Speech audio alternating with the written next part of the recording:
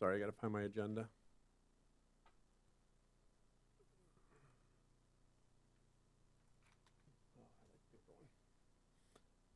All alderpersons are present except for Mr. Zacher, who is excused, and Mr. Austin is present online.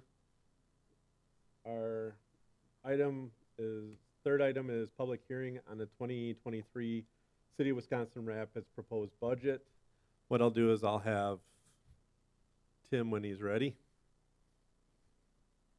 to kind of introduce the budget. And then once that happens, we will hold a public hearing and continue on. Whenever you're good, ready, Tim. Thank you.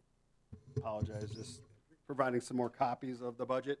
I guess I'll reference the 2023 budget highlights, which is just kind of an overall summary of some of the main points of the budget. On page 1, just kind of goes through, and you've seen this before, our municipal levy limit calculation, which shows exactly what we're allowed to raise our levy by. And basically the two components that affect the City of Wisconsin Rapids are net new construction adjustment, which is $84,000, and then we're allowed an adjustment for increase in debt service of $143,000. So our allowable levy is $13,750,751. And kind of below that, you see the net new construction over the years, which enumerates past years, but also shows how the $84,000 was calculated. On page 2 is our property tax levy. And basically I'm just showing, like, throughout the various funds, our budget is comprised of various different fund accounts that account for different activities. And this kind of just shows the property tax levy that supports each fund and the kind of the change in that. You'll notice one difference in the property tax levy from the general fund, decreasing $888,000, and the EMS fund increasing $968,000. And the reason for that is because we changed the allocation between what we allocate for expenses between fire and EMS. In the previous year's budget, it was 72% fire, 28% EMS, and now we're at a 50-50 level, which we feel reflects more accurately kind of the, what the service level is there. So that's the reason why you see that drastic change between the general fund, because the fire services are accounted for in the general fund and EMS is accounted for in the EMS fund. Then you'll see the estimated 2022 tax rate. For 2022, the operating tax rate is $11.25 or 25 cents. The debt service tax rate is $2.05 for an overall tax rate of $13.31, which is about a 2.9% increase in the tax rate. And obviously below that, you'll see the tax levy rate or the tax rate history showing it over the years. If you flip it over, I kind of show the effect of what this has on a $108,000 residential property. And so based on the tax rate of 2.9% increase, it's about $40.67 per, or for that $108,000 that the city taxes would increase. Below that, general fund state aids. I just kind of like to show this over the years of kind of where our state aids, which is a major funding component for the city. And as you see, actually this year we came out fairly well compared to previous years. We had about a $110,000 increase. We saw an increase in our transportation aids and our expenditure restraint program, which accounted for that $110,000 increase. Page 4 is just kind of just showing, of our budget, kind of what our revenue sources are and what makes up those, what percentage of that makes it up. As you can see, property taxes are about 38% of our budgeted revenues, and intergovernmental state aids, I was just reflecting on earlier, is about 20.6%. And I just kind of like to show you exactly where all the funding sources for, obviously the city's budget comes from. And as you can see, when you look at property taxes, 38.2%, intergovernmental 20.6%, and those revenues, I mean, obviously this year we saw an increase in intergovernmental revenues, but typically over the past decade or so, they've been fairly flat. But as you can see, between those two and the levy limits which is tied to net new construction, is that, those two revenue sources, which aren't very progressive in nature, make up a large portion of our budget, which, can proposed challenges from one year to the next. On the next page, page 5, is just showing where, where we spend our money, expenditure category. And these are just broad expenditure categories and where we spend it, and just showing, kind of between general government, public safety, public works, and all the other categories of where we're at as far as, where we spend our dollars.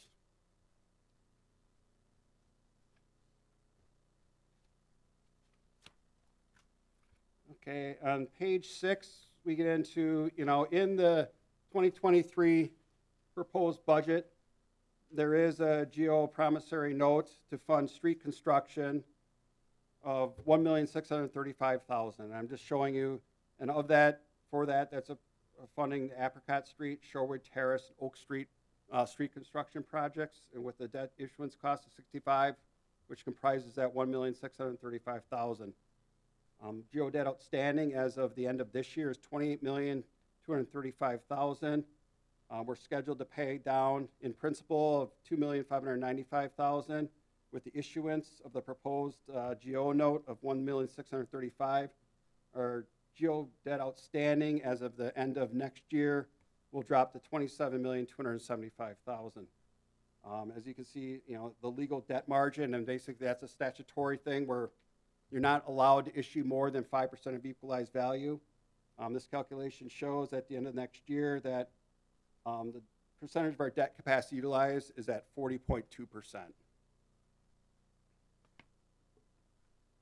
If you turn to the next page to 7, I just kind of I kind of did this to show you, over the years we issue debt for a variety of purposes, and basically what this shows is what that is. As you can see, street construction only represents 31% of our outstanding debt of the $28,235,000. Aquatics facility represents 30%. Water and light, we refinanced some electric revenue bonds. Basically what it is, they took out revenue bonds back, I can't remember the year, and we refinanced with GO debt, which saved them a considerable amount of interest. And so that's accounted for in our GO debt, but it's paid with electric revenues. They reimburse us for the debt service on those, and that represents 14%.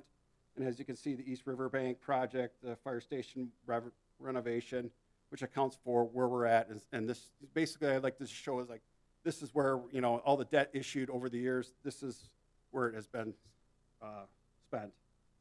And then just to give you an idea, and it's just a comparable, but when I looked at comparable municipal debt of other municipalities around the area between Rapids, Marshfield, Stevens Point, and Wausau, just kind of show it between their GO debt, revenue debt, and the total debt, where Wisconsin Rapids kind of ranks within those municipalities.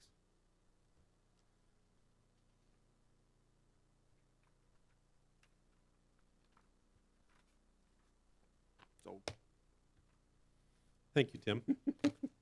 What we can do is open up the public hearing then at 6:11 p.m. And if there's anybody that wishes to speak against the budget, please raise your hand and come up to the podium and be recognized. State your name and address, and you can speak your thoughts for 3 minutes. I guess I'll call for a second time. Does anybody wish? Go. Yeah, speak against. Do you wish?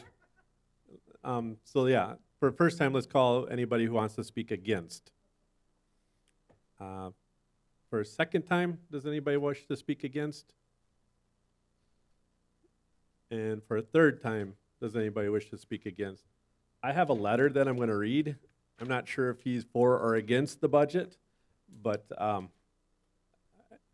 so I'm going to read it anyways at this point. It's from Rick Humphreys, and he lives at 460 Chestnut Street. And it says, Dear Mayor Blazer and City Council members, what is more feasible and cost effective? To plan and build a community center or repurpose an existing structure, furnish the building, hire staff, and plan programs and services that everyone hopes will draw the interest of the public, or continue to finance organizations that has successfully done so. Some of our city council members have offered a third plan. They want to decimate and drastically reduce funding for the Macmillan Library. which offers this kind of community without any plans to replace lost services. Is community important to these individuals? The McMillan Library has evolved over the last few decades to meet community needs and wishes in a unique way. Where else in Wisconsin Rapids is everyone, regardless of age or finances, welcome, given opportunities to interact, get technical or other assistance, or quietly do their own thing? When there's a budget shortfall, it needs to be dealt with, but solutions need to be looked at across the board. The library is no less vital to this community than any other department that the city funded. A lot of needs are met for at-risk populations because they can come to the library and have a place to belong. It is unfortunate there is no way to capture statistics on this. If there were, I think the community would be pleasantly surprised. My hope is that all council members will educate themselves about the library offers and what the library offers and what the library means to so many residents. At a recent library meeting, out-of-town residents weighed in as well and expressed their concern that this decisions city council members make may take away something valuable to them as well. City council members would have greatly benefited from attending this meeting. Please look at other solutions to this budget shortfall, even if it involves adding a library tax to my property taxes. If the city council members continue to target only the library for its budget solutions, I will offer as much vigorous legal opposition as I can muster. Rick Humphreys. So it's not for or against. So let's call for anybody who wishes to speak in favor of the budget.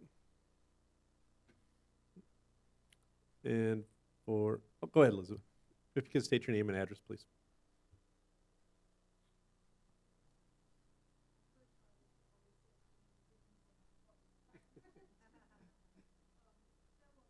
Oh, thank you.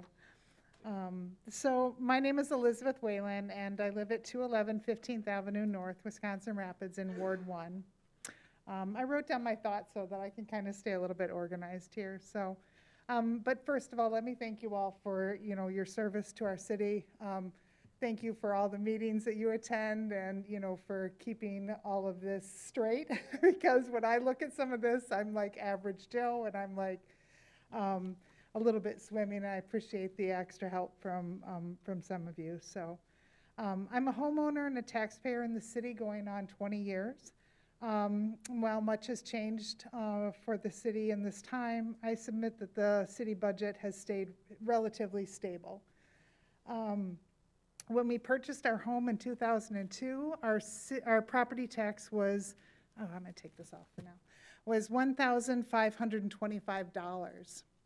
And that was now 20 years later, our tax is $1,644. That's a difference of $119 over 20 years. I can't think of very many things that I've purchased that, that I have that good of a, return for that long. So for all of our city, county, school, and college services, my family contributes $137 a month, to which our city-specific allocation is only $75. While I appreciate that you want to keep the city financially solvent, the city is not a business. It is ultimately a collection of people coming together to share in the common wants and needs and to make our lives better. Roads, bridges, schools, parks, fire stations, police services, social services, and libraries. We can't do this alone. We have to band together so that we have better services and better everything. The debt that our city, that I've seen that some of are using as an excuse to cut the library budget has been taken on to support the building of capital projects that ultimately benefits the whole community, as shown in that great budget highlights.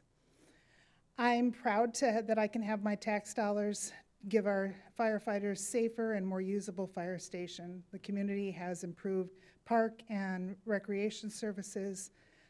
The library has not been a factor in contributing to the city's capital debt, from what I can see, Most of the costs for the recent improvements have all been covered by multiple grants and donations, with the largest coming from the Legacy Foundation.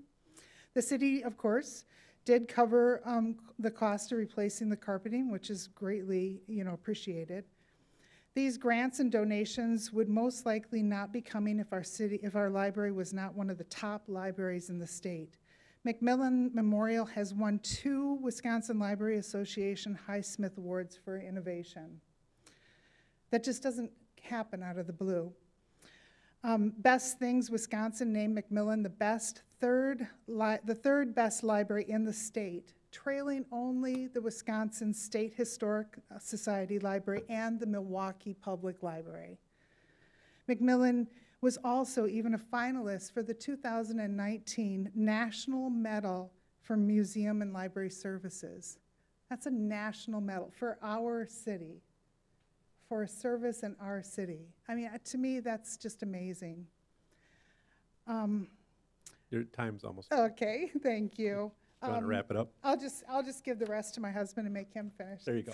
All right, but thank you. I really do appreciate all the services that our city offers, and I just want you to realize that for me as a taxpayer, I feel like I'm getting a bargain. I mean, I think that we do a lot with the money that we have, and I know that there's constraints on the state level on what we can do, but honestly, I'm like, because we come together as a group and the more that we do together, and that I feel like, I'm like, here, take my tax dollars and put it with my neighbors and my neighbors and my neighbors, because when we do that, we just get so much more improved services. So, thank you. Thank you. Does anybody else wish to speak in favor of the budget? And I guess for the third and final time, is there anybody else that wishes? Come on up, ma'am. I guess anybody that wants to speak in favor, you can be heard. So please come on up. If you could state your name and address. I'm Signe Jorgensen. I live at 641 Dewey Street here in Wisconsin Rapids. So I was here last week at the meeting when there was a very big discussion about the budget, and particularly the library budget. And the first thing I want to say is that it was very clear to me that everybody in this room, back here, up here, was, concerned and doing their best to seriously consider the budget and what's best for our city. So I want to thank everybody for that. And I also want to thank everybody last week for really listening to what people were saying and to listening to public opinion. The fact that this council voted differently than it originally had suggests that you guys really care what we think, so thank you.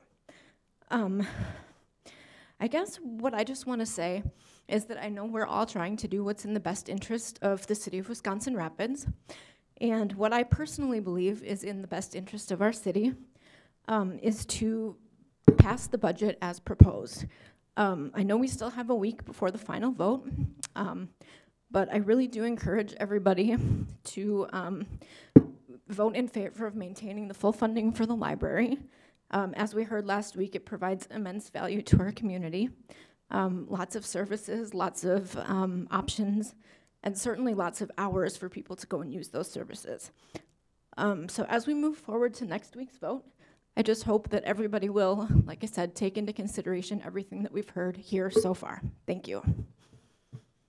Thank you. Is there anybody else that wishes to speak? Okay, seeing none at 6:22 p.m., we'll close the public hearing.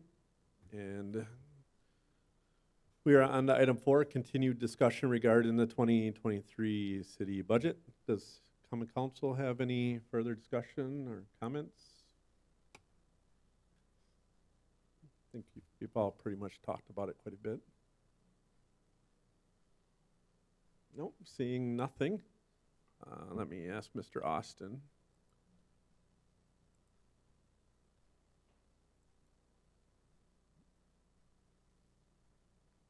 Do you have any questions, Mr. Austin? No, I just had some service interruption. I'm good right now. Thank you. Okay, thank you. We are on to the final item of our meeting, which is, if I can find it, is adjournment. What are your wishes? We have a motion. Is there a second? We have a second. All in favor say aye. Anybody opposed? Motion that carries. We're adjourned. Goodbye.